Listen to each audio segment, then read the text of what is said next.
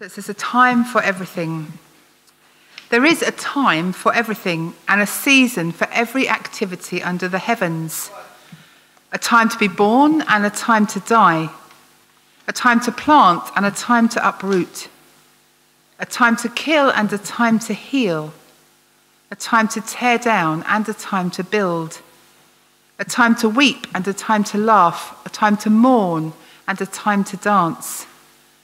A time to scatter stones and a time to gather them. A time to embrace and a time to refrain from embracing. A time to search and a time to give up. A time to keep and a time to throw away. A time to tear and a time to mend. A time to be silent and a time to speak. A time to love and a time to hate. A time for war and a time for peace. This is the word of the Lord. Thanks be to God. Thank you for your prayers. Tori and I are so appreciative of your love, and thank you for your insights as well, what you heard from God. Today is really about hearing from God. The talk that I feel like God has given me a word for today, and it happened when I came. I was at a funeral this week, and the reading that we just heard, that Kate just read, was one of the readings for Douglas, who died just a few weeks ago in Avondown House. A man of character, a unique guy, loved music and was very creative, very unique in all sorts of ways. But there was something in the reading that was read that when we heard it being read to us, we were in this moment of poignancy and grief. There's a time for everything story came out over the top of us. And we were looking at this story of one man's life, and then there's the time for everything, and it sort of enlarged our vision. And you know what the crematorium is like, where the window is? Have you seen? You've been there, and suddenly you're looking out over the view, and there was a kind of, we're in this bigger picture, in this bigger story, there's an ebb and a flow for our lives, and we're okay and we're safe. And it was really strong and really powerful. And I felt God saying, that's the reading for Sunday. That's the reading for Sunday. So that's why we've got that. And we're fitting it into the theme about Jesus is our something or other. And this week we have Jesus is our guide. But really today is it's about God, it's about Jesus, it's about us, and it's about time. Thinking about time and how we use time. The graph that we are given in our lives, and this is probably the strongest way that we think about time as a culture, I would suggest, is this. Basically, time goes along the bottom, and there's progress upwards on the other graph axes, and basically this is how we're headed. And everyone has this graph, and it gives it to us. Tesco's has this graph. So if you look at Tesco's, what they want is they want to improve on last year. If you go to school, everyone wants you to go start a number 1, a 1B, a 1C, a 1A, or I don't know, wherever you start. And then you go all the way through, and then you've got to go upwards and keep going. And this is the story of, whether it's your parents, they have a view of you, or whether it's your school, or whether it's the health service. Tori works in the health service, and it's the same thing for that. And if it's a business, you want your business to grow. Everybody has a chart.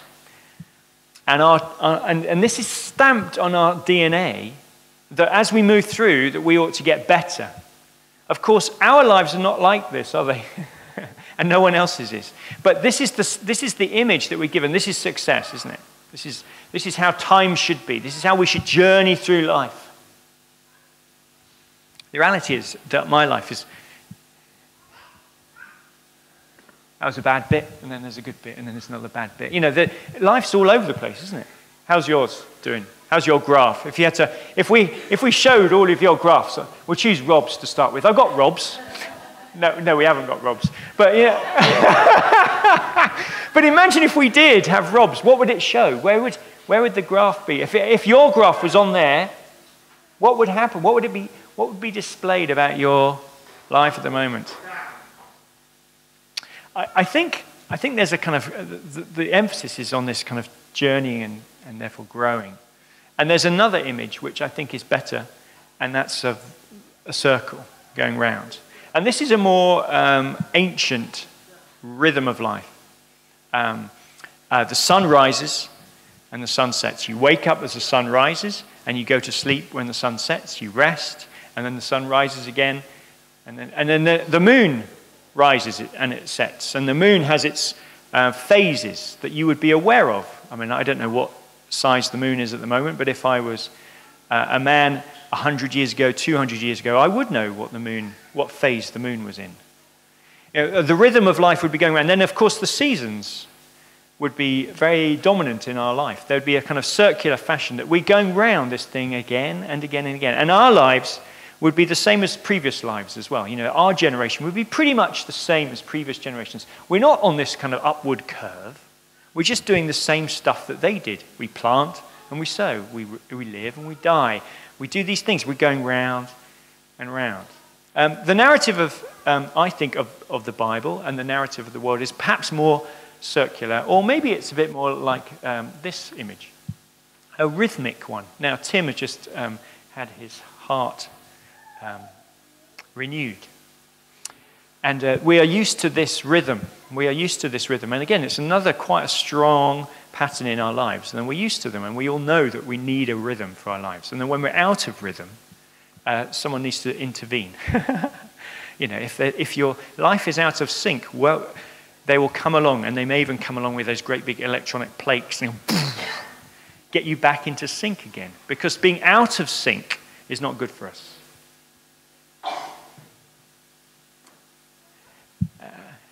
The circle and if you put a circle and time, what you get is a rhythm. And the question is, are we in sync with ourselves, and are we in rhythm? Breathing. Your heartbeat right now. Just, are we in rhythm with ourselves? Ecclesiastes 3 says there is a time for everything. My mum has a place for everything. And you know when it's not right. And she would always say, the shoes. What shoes? The ones you've just taken off. Oh, I've got to move them now. I only have just taken them off. Yeah, that's not the place for them. They need to be moved to where the place is, the cupboard. Or my dad's study. You could put shoes in my dad's study, but not in the hallway. That was allowed. And same with time sometimes. There's a time for things, isn't there? And if you miss that time, you can sometimes think, well, that time will never come again. I don't think that that's what this passage is saying. There is a time for everything. I don't think God is saying there is a moment for things to happen. And if you miss that moment, that's it.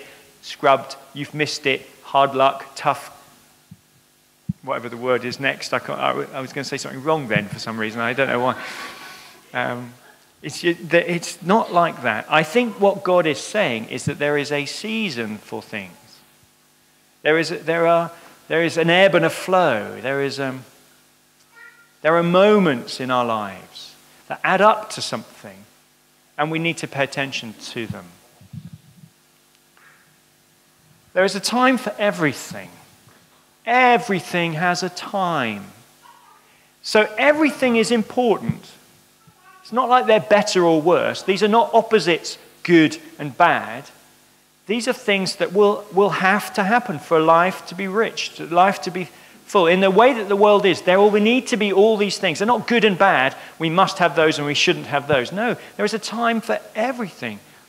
A season for every activity under the heaven. A time to be born and a time to die, to plant, to uproot, to kill and to heal. Now, often when we read these things, which verses stand out to us? The ones with the words kill and hate stand out. Do they stand out to you? Or anyone those ones stand out? Because a time to kill? Is this really what is in Scripture? A time to kill? A time to put to death something? Is that really in Scripture? And what about a time to hate? Is it really okay I thought we were supposed to love everyone and love everything. What is this time to hate thing? But maybe there is a moment. Isn't there a moment when tolerance is inappropriate, when you can't just accept things the way they are, and you need to say something, you need to speak out, you need to rise up, you need to do something, you need to hate it enough to get off your backside and do something about it. You need to have the energy of hate about something. Isn't that right? Don't we need that?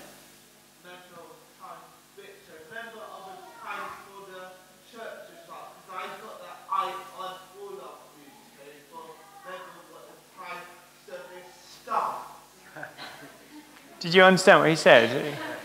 Ziggy was saying that the church needs to know that there is a time when it starts, the service starts. And he's very good at reminding us that at 10:30 the service starts. There is a time to start, and who's going to say there's a time to finish? Yeah, Luke. Yeah, Luke, if there's a time to finish, just kind of like signify, yeah, okay. You all understand this. The other ones that, there's a time to weep and a time to... There is a time to weep, and then there's a time to moving on from weeping and mourning. There's a time to laugh and celebrating. And sometimes, what's interesting to me is that we get caught, we get stuck, don't we, in one side of the equation. We get stuck in our mourning, our groaning, or we get stuck in talking and not enough listening. We get stuck in not speaking and we're silent, and we get stuck in those places. And actually what this passage needs to be saying to me is that both of these are good. It's just that you've got to work out, what time is it? What time is it now? What's the right thing to do now? One of the things that struck me, verse 5, a time to scatter stones and a time to gather them. That's an unusual metaphor. We don't have stones, and we don't pick them up, and we don't scatter them, because we're not farmers working the land all the day. But imagine if we were, and we lived with our animals and just earth around us, and every bit of every day was about tilling the earth to make sure that it had enough, produced enough fruit for us to survive. That we would use stones. Stones would be precious, wouldn't they? Not just the precious ones, but the normal stones would be precious, and we would build things with them, kitchens and fireplaces and houses. And by kitchens, what I mean is little stoves, and Luke went, kitchens? In Ethiopia, they built out of stones that they gathered. They would make stuff, and of course, there's times to build things, and then there's time to knock those things down and to move on and to break those things down, to break those stone. And if you think of your religion as well, if you think that stones would be used as altars, so you'd bring stones together to make an altar place. And there are maybe times in history where you need to gather things together to make a place a sacred space, and then there's a time to move on from that place. And the Jews were a nomadic people, and there was a time to leave those stones behind. Interesting, isn't it?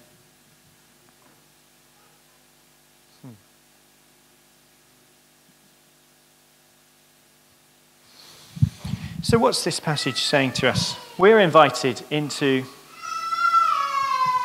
working out what is the right time for us. What is today for us? What is the season that we're in? I'm someone who's more likely to talk than to listen. Don't look at me like that. And others of you are like me.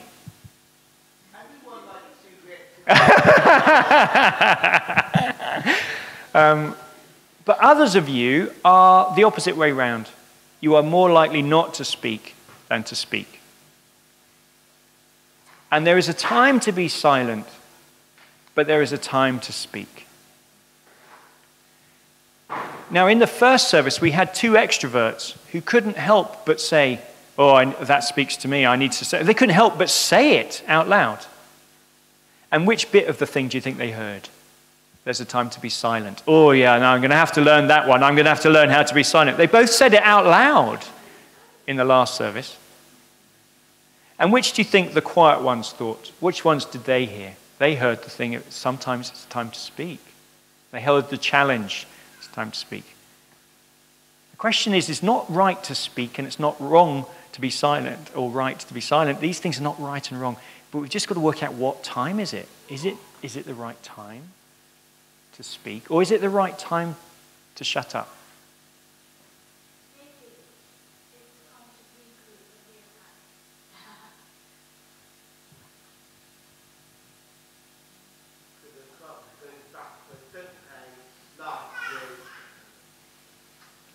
all of us are invited into the life of Christ. And perhaps Jesus, above all of us, is the supreme person who knew what time it was. Maybe the thing that that distinguishes him from us is that he knew when it was right to speak and when it was right to be quiet. Do you remember when he enters the synagogue and he holds the scroll in front of him and he says, "Today this scripture has been fulfilled in your hearing, in your presence. Right now is the time for me to speak." He'd waited for 30 years, but today I will proclaim the kingdom of God is among you. But then at another moment, he led like a lamb to the slaughter. He was silent. And Pilate kept asking him questions, and he would not say a word. And yet he stood on a mountaintop and proclaimed. And then after he proclaimed, he then went away. And he said, we must move on from here because the time is right to move on to the other villages as well. We must tell them too. It was as if the difference between Jesus and the disciples was that he could see something and he could hear something. He could know something about what time it is. And we're invited, apparently this is the truth of the gospel, is that we're invited into his life. I like the idea that Jesus is invited into our lives. I like that. And there's a truth there. But I like the idea that we're invited into his life even more. That we can live in him is a really good idea, really good thought. And if you wake up in the morning and think, I live in Christ, that's quite overwhelming, that's quite strong. I mean, that means I have to live up to this reality that if I live in Christ, then my life better represent Christ. And the invitation is for us to gain all of God's things in Christ. You know, we get Jesus' life, and I think we get his ability to see what he saw. Now, you remember Jesus said, I do what I see the Father is doing. I wonder if someone could look up John chapter 5 in the Bibles in front of you. John chapter 5, and I think it's verse 9 and 10. Could someone read verse 9 and 10? Whoever finds it first, it's the time to speak. You put it down. I can't believe you did that. You could have. Well done, Rob. See here. John chapter. Liz has found it.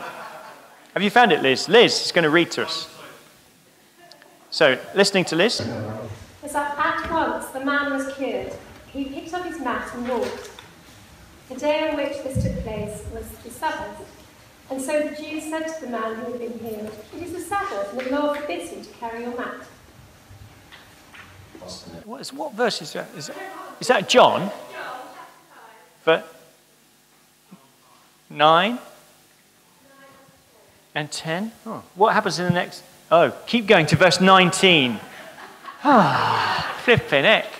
I was thinking, that's a good verse, but I'm not sure it's right.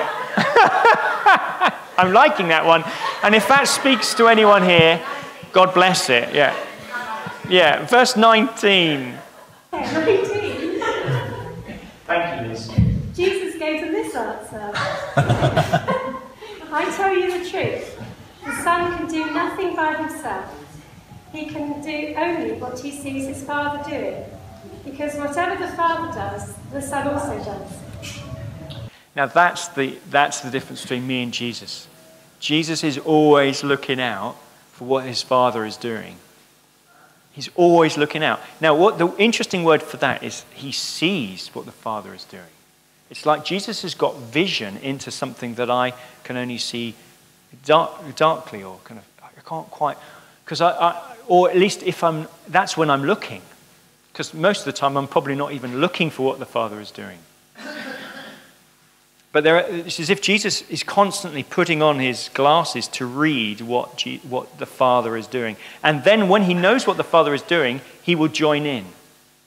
And if it's healing, he will heal. And if it's speaking with authority, he'll speak with authority. If it's teaching, if it's being silent, he will be silent. If it's drawing on the ground, he'll draw on the ground. You know, there's a sensitivity to Jesus because he's seeing what the Father is doing. I love that verse.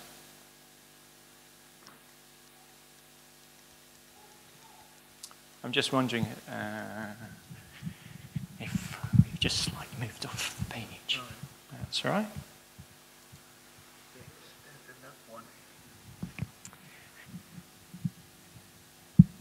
Oh, just see that. Do you see that? For the Father loves the Son and shows him all he does. I love that. I hadn't seen that before preparing for this talk. The Father loves the Son. I guess he loves us too. Yeah? He loves the Son, and so he shows him all he does. And if God loves us, then surely he would show us what he's doing as well. But this is not beyond us. That we're invited into Jesus' life, the same life that Jesus had with the Father, we are invited into. You with me on this? Do you believe this? This is the foundational stuff. We're not invited to look at Jesus and just imitate him from a distance. We're actually invited into Jesus' life.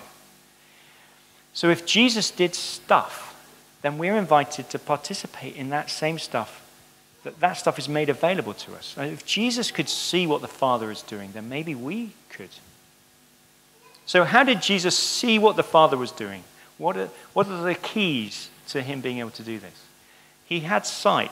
One of the words that you used a little bit was about a revelation. And often as a church, we don't emphasize revelation enough. We need to perhaps more. Maybe this will happen over the next 3 months while I'm away, and then maybe when we come back again, that a sense of what is God saying. We need to have it revealed to us in a dynamic, animated way.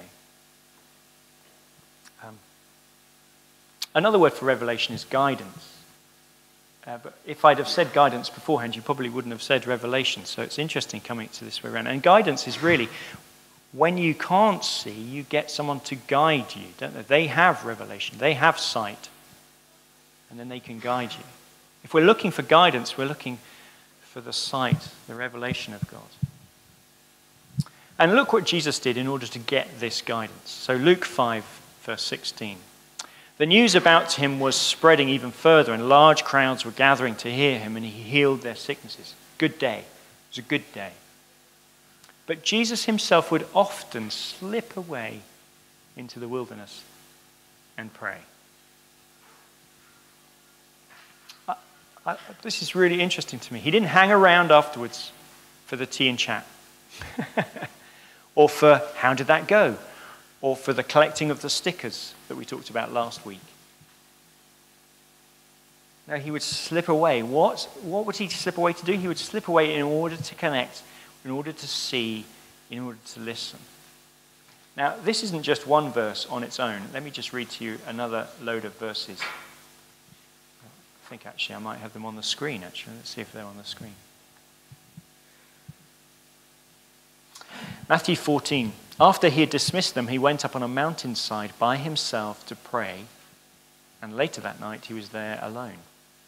Mark 1. Very early in the morning, while it was still dark, while it was still dark. Is this possible? I'm not quite sure whether it's possible to do this, but very early in the morning, while it was still dark, Jesus got up, left the house, and went off to a solitary place where he prayed.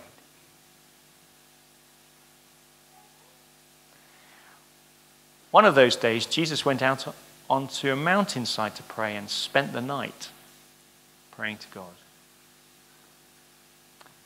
About 8 days after Jesus said this, he took Peter, John, and James with him and went up onto a mountain to pray. It's interesting that the story of Elijah and the mountain came up earlier. Jesus, perceiving that they were intending to come and take him by force and to make him king, this is about them recognizing that Jesus was quite significant, and they wanted to dominate that and control what they thought about him. And he's recognizing that people want something from him, and in response to that, he withdraws again to the mountain by himself, alone.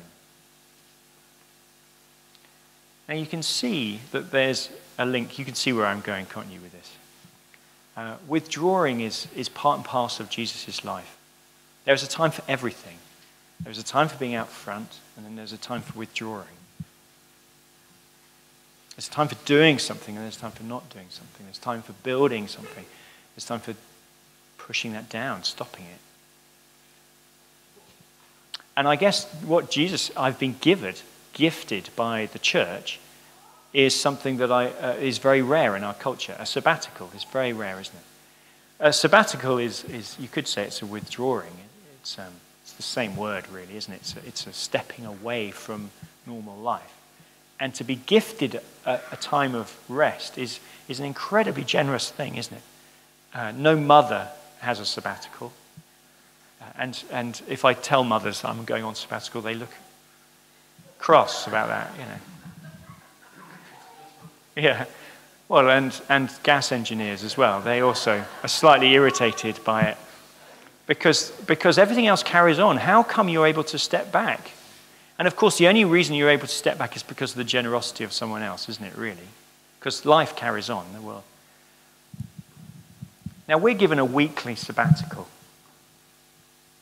We're given a weekly rhythm. And we're given a day off. And this was the thing that the Father in heaven gifted to creation. He said, I want you to have a rest every now and then. And in Scripture, if you read the story of Israel, they weren't just given a weekly sabbatical. They weren't just given a weekly sabbatical. They were also given an annual sabbatical. And then they were given a kind of every 7 years sabbatical, where they wouldn't be allowed to grow any crops on that 7th year. So everyone, because everyone was farmers, stopped. They had a year off. That's amazing, isn't it? And then every 7 of those 7 years, they'd have an extra year off. So on the 50th year, they'd have a Jubilee year. And that's why it's called a Jubilee. Because you have 2 years off in a row.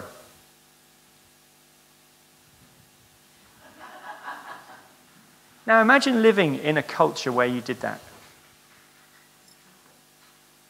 Imagine living in a world where there is sabbatical.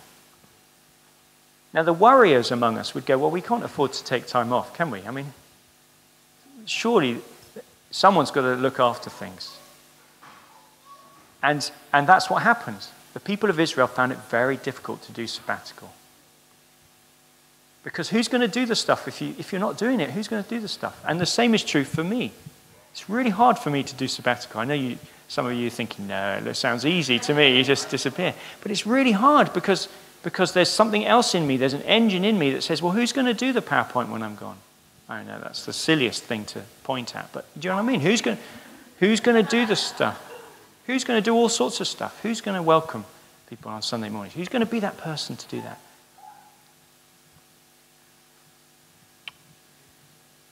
We have to trust, don't we? In a sabbatical, you have to trust that this thing is held.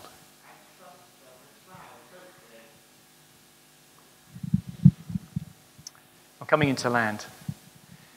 I saw this notice on an American website. It said, now is a good time to visit this church because our pastor is on vacation.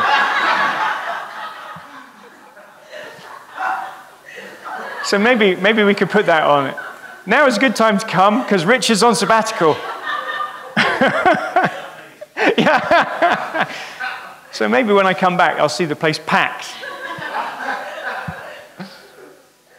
The 4 things I want to do on this time are to rest, to reconnect, to be recreated, and to reflect.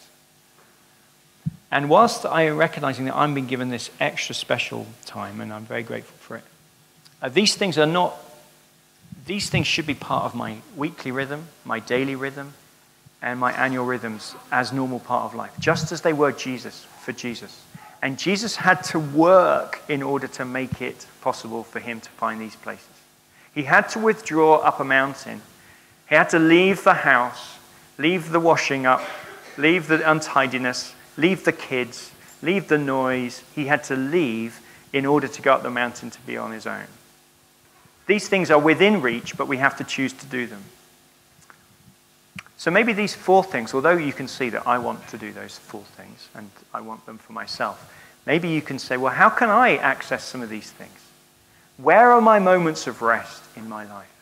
Where are the moments of reconnection? It's so hard to, because the engine of the world just keeps going. You get up in the morning and there's another day, and you just feel out of connection with each other, with your family. My friends went on a half-term holiday this week, and I said, how was it? He said, it was good. We went to a youth hostel. And I said, it was good? he said, yeah, we went to youth hostel. We went with some friends. And I said, you went to a youth hostel with some friends and it was good? He said, yeah, although their kids and our kids didn't really always get on. And I said, why didn't you go on your own? He said, well, we thought, my wife's an extrovert, and I thought it would be better to go with some friends because she'd enjoy that. And I said, how do you feel? He says, I feel knackered. And I feel like I haven't connected to my kids. This one precious week of their kind of period up to Christmas. And he's coming home, oh no, I need to come back to work for a break. Now, you see, we forget that we need to reconnect with each other, with ourselves, with nature, with God. So, where's your moments of reconnection? Where's your moment of recreation where you get to play? I've forgotten how to play. I'm going to play on a camper van. That's my playing. And I feel embarrassed about telling people that I've got a camper van to play on. Because it doesn't sound very productive or spiritual or anything like that. And all it is me playing. It's because I don't have time to play. And I need a time of play. So where's your time of play? Do you have a time of play? And where's your time of reflection, where you have time to flipping think? Do you have any time for thinking? So now, as I look at that list, and I've just said that out to you, I could see your reflections back at me. You were going, oh, I haven't got that. Oh, no. You were looking more depressed. You sound more depressed. You feel more depressed now than you were a moment ago. You thought your lives were in rhythm and you were going fine. And you're now looking to me like, oh, my life's rubbish. I'm rubbish. But don't feel that. But just think, okay, well, if I'm going to increase a little bit of these things, how would I get that? A little bit more time reflection. Where would I find that in the day? Where would I find that? There is a time to push the walls down. There is a time to stop doing stuff. There is a time. There is a time to scatter stones, to kill something off. There is a time for that.